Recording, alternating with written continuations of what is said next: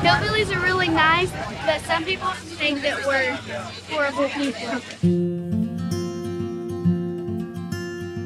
The term hillbilly has plagued the Appalachian region, and more recently, Appalachia was singled out as the reason for Trump's rise.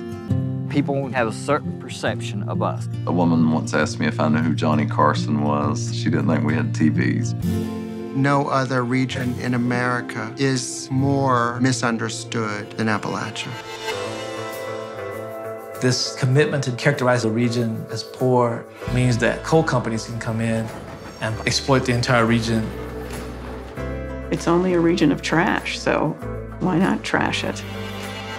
People have been victimized because there's no public outcry. They don't care about people like us.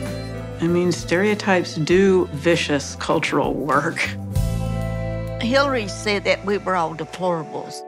A lot of young people want to escape as soon as possible. It's tiring to have to hide who you are as a person. It's Thursday, and I'm glad that I can be black and forget that I'm a hillbilly.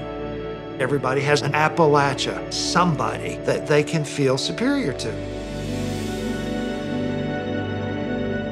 The hills stand for so much.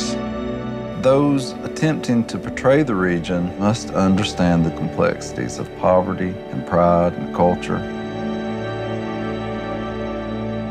Oppressed and exploited people can turn against people with whom we should stand in solidarity.